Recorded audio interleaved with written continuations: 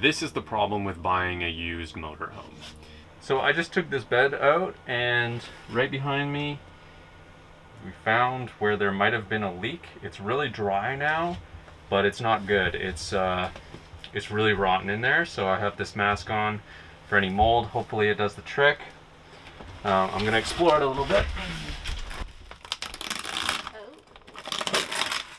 It looks very centralized.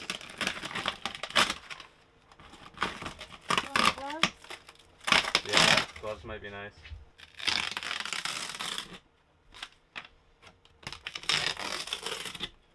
This is really not good. It looks like it's pretty soft over here.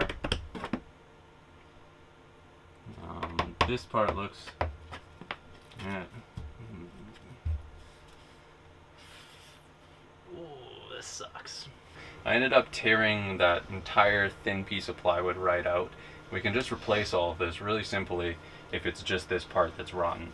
This board looks really good, except for on that side where it's definitely rotten. Unfortunately, it's all one piece. Everything was just braced onto these guys down at the bottom, and I thought they were stapled in because I felt it and I couldn't feel any screws.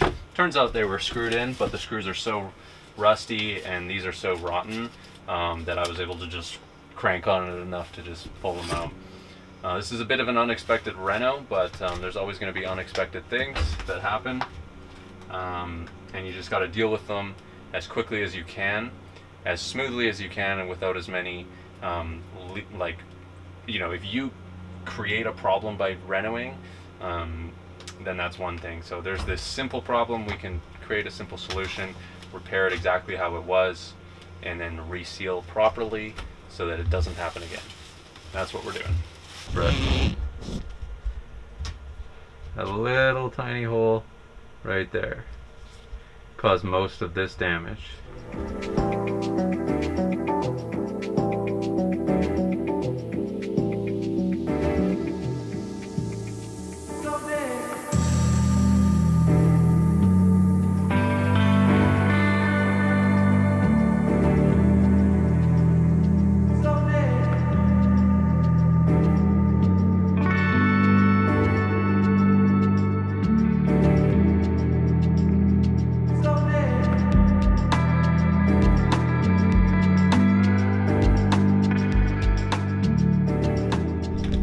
Alright guys, we are at the final stages of this restoration here with this rotten material.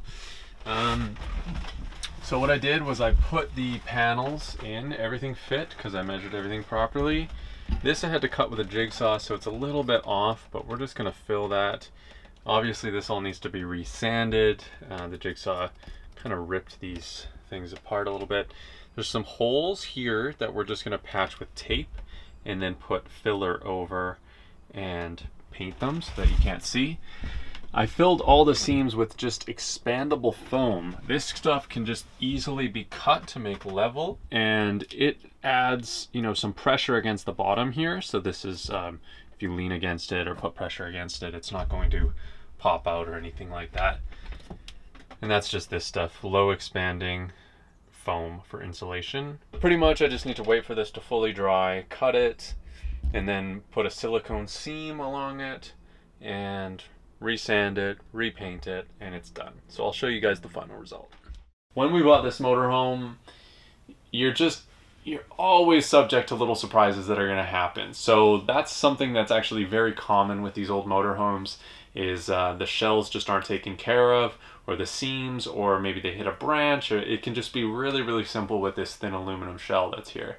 And if any water gets in, it's just going to eat away at the wood because none of this wood is properly treated.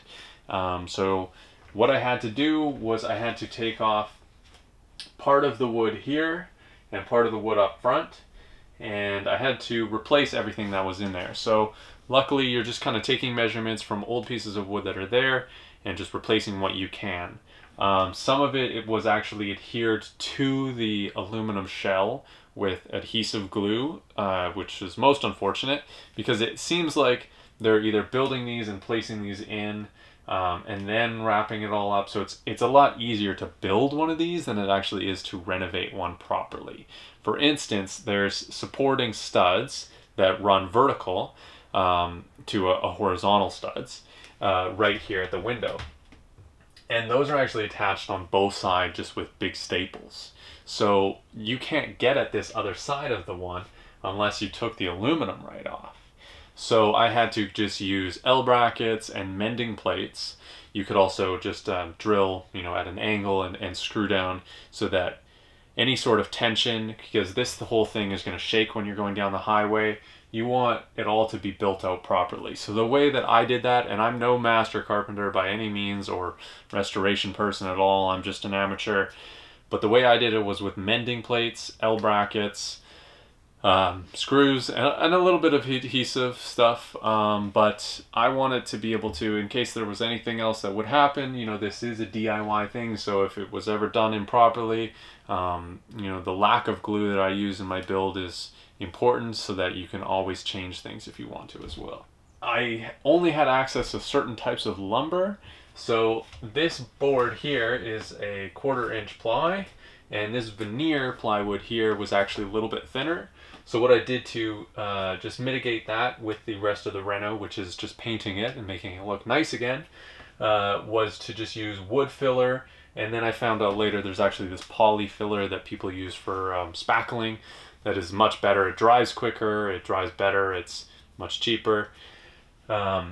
So that's what I ended up using, and I just kind of leveled it and then sanded it so that we have these angles, so it all kind of just levels out, and from just a quick look, you're not seeing any short 90-degree angles of the wood being different. Now I had to do that on that side as well, and then under the sill, because this board was just a little bit short. I used a jigsaw to cut it, which was sort of a big mistake because the jigsaw rips a lot, whereas, you know, a skill saw, a table saw, a band saw, you're just going to get a lot finer cuts and it's not going to rip up these laminates in the plywood. Up front, I was lucky enough that the insulation wasn't ruined. That can happen as well if there's materials that that are rotting and getting into the insulation. Insulation itself is inert, so it's not going to break down from any of that kind of stuff. But the insulation wasn't dirty or had rotten bits on it at all. So I re-put the insulation that was already in there, boarded it up, sealed everything, and now it's just sanding and painting. So I actually have a video about sanding and painting because that's the easiest aesthetically different change that you can do in a motorhome and make it look really nice again. So check out how I do that in this motorhome. Consider subscribing, liking this video, sharing it with somebody else that is thinking about doing this.